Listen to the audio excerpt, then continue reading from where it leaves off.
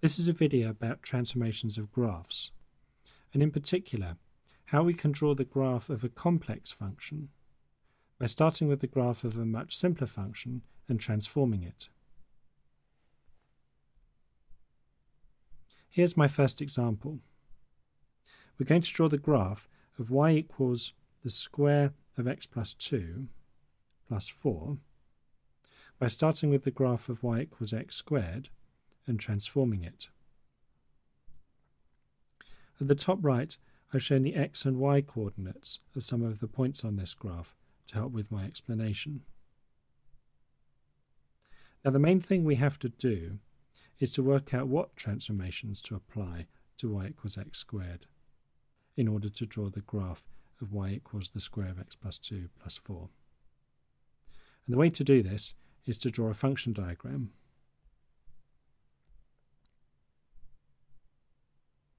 So imagine we were trying to work out the y coordinates of some points on this graph. We'd start with x. The first thing that we would do is add 2. The second step is that we would square. And the third step is that we would add 4. And that would tell us the y coordinate.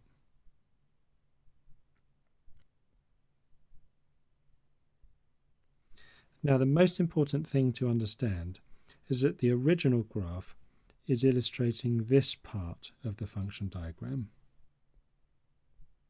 On the original graph, the x coordinates are the input to the square function, and the y coordinates are the output from the square function. So when x was minus 6, y is 36. When x is minus 3, y is 9, and so on. I'm just copying these numbers from the table at the top of the page.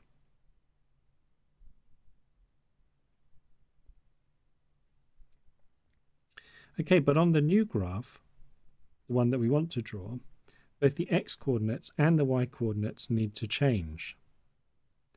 That's because the x coordinate is no longer the input to the square function, and the y coordinate is no longer the output from the square function. Instead, the y coordinates are all 4 more than they used to be. So where before we had 36, here we'll have 40. Where before we had 9, here we'll have 13, and so on.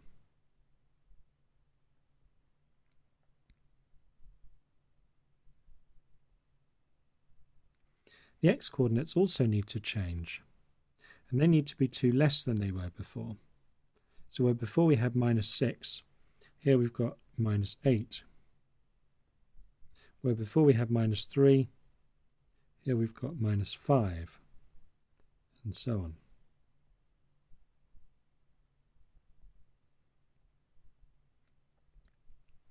They all need to be 2 less than they were before, so that when we add on 2, we get the numbers that are the input to the square function. Okay, so now we can see what transformations need to be performed. First of all, the y coordinates are all 4 more than they used to be. So the plus 4 here means that the entire graph moves 4 units up. That's a translation of 4 units parallel to the y-axis. The x-coordinates are all 2 less than they used to be. So the plus 2 here means that the graph shifts 2 units to the left. That's a translation parallel to the x-axis. So now we can draw the graph. On the original graph, the minimum point is at the origin. But after it's shifted 4 units up and 2 units to the left, the minimum point will move to here.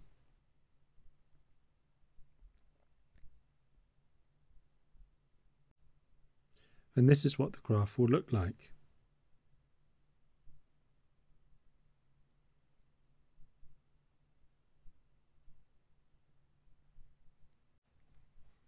Okay, so here we've been able to draw the graph of y equals the square of x plus 2 plus 4 by starting with the graph of y equals x squared and making two transformations.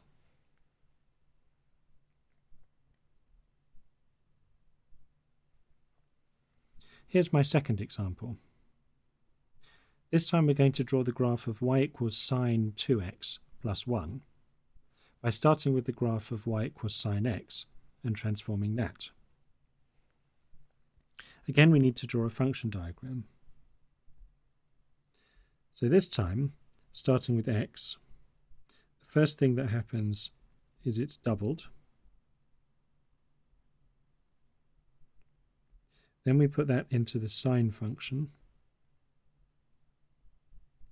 Finally, we add 1 in order to get the y-coordinate. Now, just as before, the key thing to understand is that the original graph is illustrating this part of the function diagram. On the original graph, the x-coordinates were the input to the sine function, and the y-coordinates were the output from the sine function. So when x was minus 180 degrees, y was 0. When x was minus 90 degrees, y was minus 1, and so on. Again, I'm just copying these values from the table at the top of the page.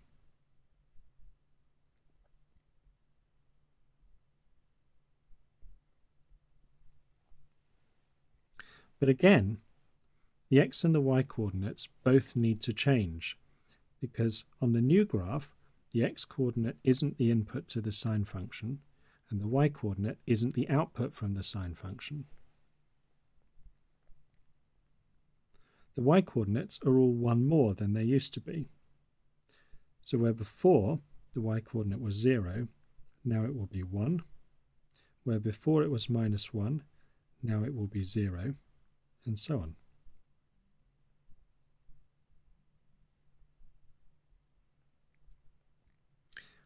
The x-coordinates also need to change, and they all need to be half what they were before. So where before the x-coordinate was minus 180, now it will be minus 90. Where before it was minus 90, now it will be minus 45, and so on.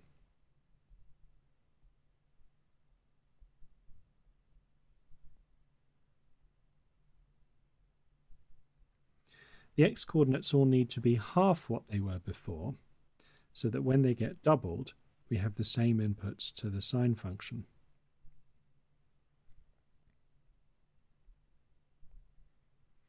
Okay, now we can see what transformations have to be applied. First of all, the y-coordinates have all increased by 1. So the effect of this plus 1 here is to move the entire graph 1 unit upwards, 1 unit parallel to the y-axis. The x-coordinates have all been divided by 2. So the effect of this times 2 is to squash the whole graph parallel to the x-axis, scale factor 2. You might like to think of that as a stretch, scale factor half. So let's draw this graph. The original graph had a minimum where x was minus 90, but now it's going to have its minimum when x is minus 45, and the minimum value isn't minus 1, it's 0. So the minimum will be there. The old graph had a maximum when x was 90, but now the maximum is when x is 45, and the maximum value is 2. We also know that it passes through these points here.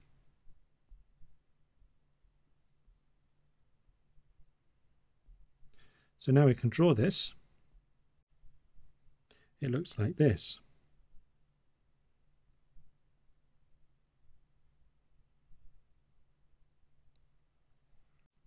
And obviously it carries on, so if I draw the rest, we should get something like this.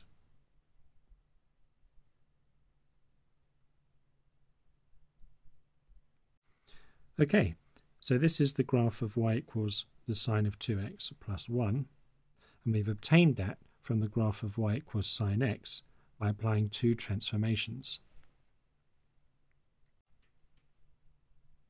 Here's my last example. This time we're going to draw y equals 4 take away the absolute value of x take away 6 by starting with the graph of y equals the absolute value of x and transforming that.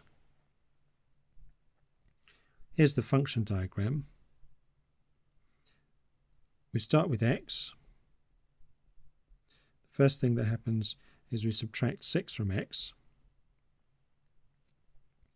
Then we find the modulus of that. The next step is we need to make whatever we get negative before finally we add 4 in order to get the y-coordinate.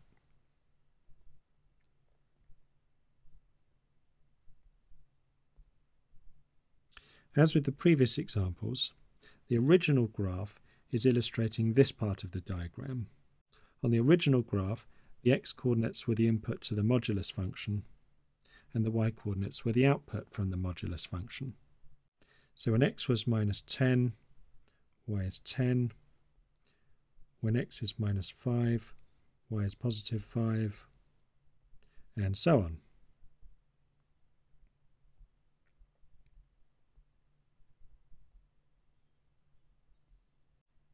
Now this time there are 3 changes to the coordinates. The y-coordinate changes twice, and the x-coordinate changes once. To get the new y-coordinates from the old y-coordinates, first of all, we have to make them negative, so that where we had 10 before, now we have minus 10. Where before we had 5, now we have minus 5, and so on. And then we add 4, so that minus 10 becomes minus 6. Minus 5 becomes minus 1, and so on.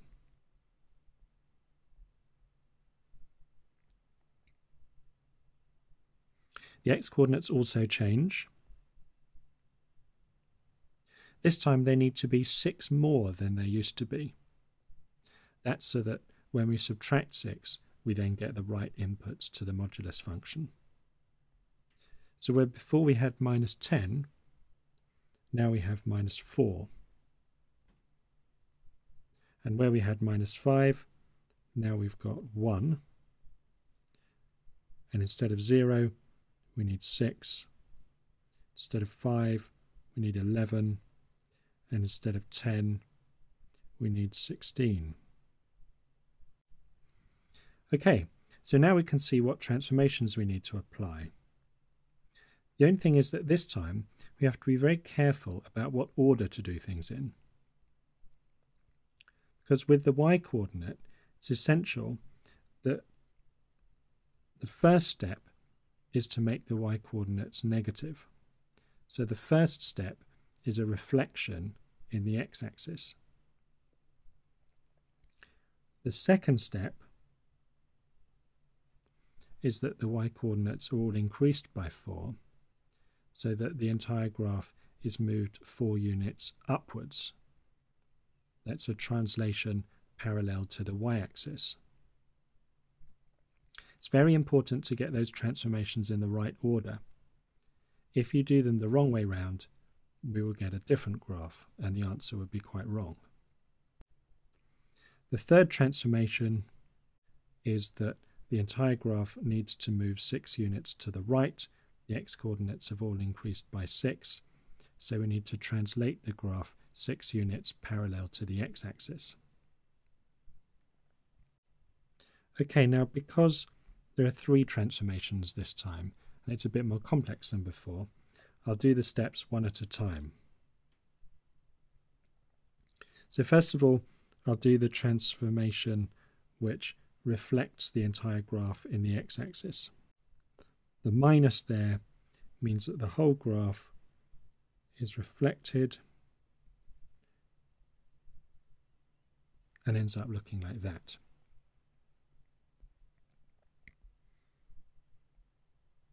The second step is it moves 4 units upwards, and when we do that, we end up with this.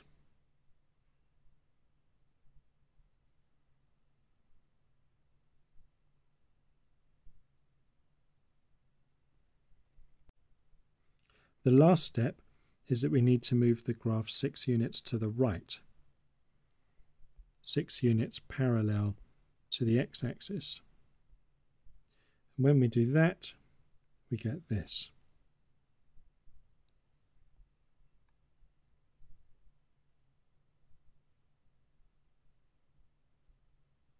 So this is the graph of y equals 4 take away the modulus of x minus 6.